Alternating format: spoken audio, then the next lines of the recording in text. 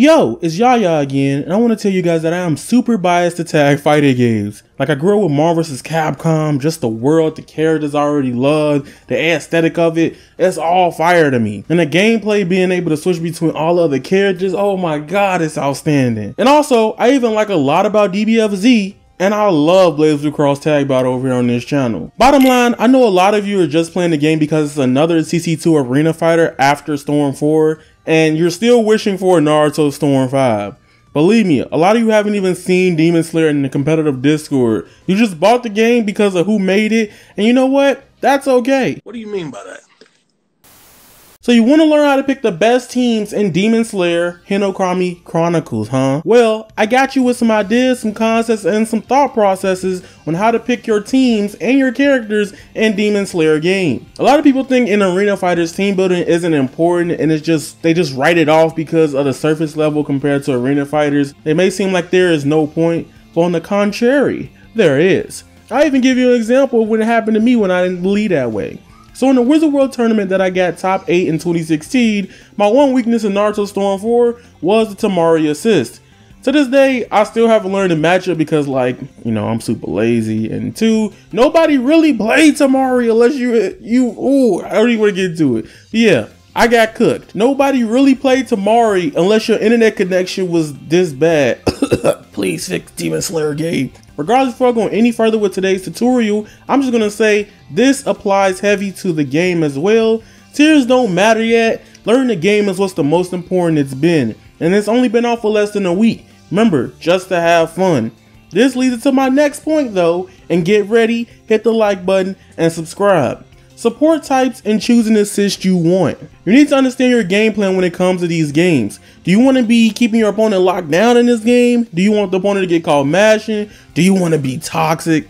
Alright, I'm not going to teach you that unless you hit the like button. For example, my favorite character to play with is Shinobu, and my favorite team so far is Inosuke and Shinobu as an assist. A common thing I do online, or a common online option I see people using with Shinobu, is using the support skill 2 into grab. Really good option that the whole roster can pretty much do. However, the pressure with Shinobu moves against your guard. Even if you try to push block it, if you mistime it, you could be in a really ugly situation afterwards because of Shinobu's assist. Another good tip to think about is which assist can benefit you regaining your resources. Essentially what I'm bringing you guys is who has assists that lock down your opponent to where you can gain opportunities to charge your skill gauge. I think one of the best assists so far is Sabito. His normal skill hits about 4 to 5 times. If you're looking for another good character option, pick Nezuko, bruh. Nezuko's skill 1 is a giant version of Sabito's. It hits bigger, has a bigger hitbox, I believe, and legit her skill 2 can catch people constantly trying to run away or chase you down. Sometimes I call it the herder heaven kick of pain, because literally you could throw it out and then not notice Nezuko being on the screen and then get hit, and then I get a free combo. So here's my take on the Zenitsu assist that a lot of people have been talking about. I think Zenitsu and his assist is one of the best in the game. Reason is because you can't really tell the difference which one it is unless you actually studied or learned Zenitsu or played them in the game. So what I'm bringing to your attention here is that Thunderclap and Flash Prime is just one hard heavy hit attack.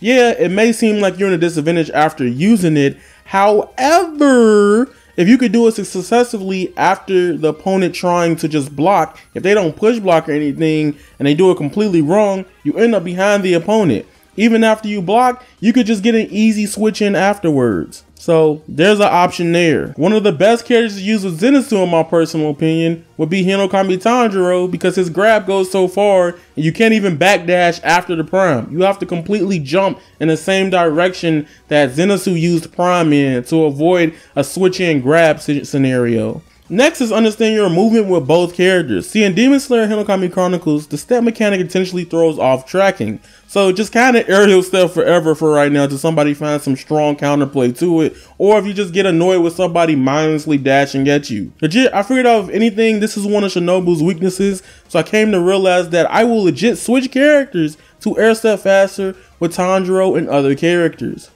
On this channel, I still think Yokodaki is one of the best characters in the game. And this brings up my one final last point right quick, is essentially figuring out who can cover both characters' weaknesses and traps. Don't be flowchart, don't have characters that do the same thing. Okay, that should have been explanatory, but I gotta say it in the video. So Yukodaki has traps, he can hide behind them, which from competitive Discord testing, they have stated that those traps can last anywhere from 20 to 30 seconds out. It's kind of annoying, kind of bunga. When you're losing, I think just having Yukodaki as a character on your team would be outstanding. I don't know, I just think that's nuts. Because if you ain't got no meter, no options, anything like that, just throw out the trap with Yukodaki. What they gonna do? They're not gonna get over it, except for one character. And so far I've tested it, was that it was Nezuko. Because Nezuko leaps over it. And she might get caught, who knows? That being said, ladies and gentlemen, I taught you a real quick and easy way to build your teams in Demon Slayer Hinokami Chronicles. I could go over all the characters, but we will be here for all day, just theory crafting, using concepts and stuff like that. The only character that I think has a very mid-like assist would probably be Makomo. Her assist where she swings the sword twice, it can miss a lot, it can whiff a lot. It's actually frustrating using her as an assist. Use the other one if anything, but at the end of the day, I just think she might be one of the weaker assists in the game. That doesn't mean she's a bad character. Don't twist my words. Just saying I think she's a weaker assist out of the cast of Demon Slayer Hinokami Chronicles. Last tip is countering playstyles. So there are a lot of characters in the game that will counter unga bunga dashing or mashing after push block. Legit, if this video reached 100+ likes, I'll give you guys a you guys soon. I ain't forget that poll I put up this morning. You should have a character that counters a lot of so far deemed cheap stuff by the community in this week 1 already, alright?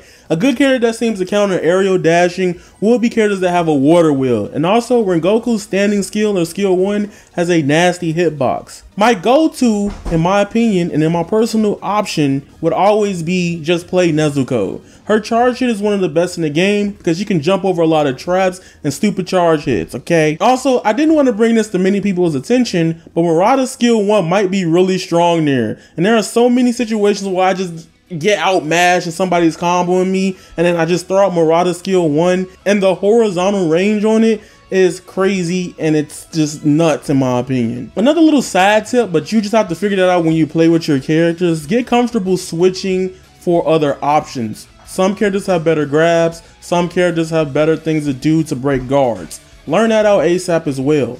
So for example, with this clip here, I was comboing with Shinobu, but then I buffered into Murata just to get my charge up instantly while the assist was going off. Team synergy is something you gotta find out. And the best way I can tell you to do that is just pick a water wheel user or pick Tanjiro. And that's the end of the video.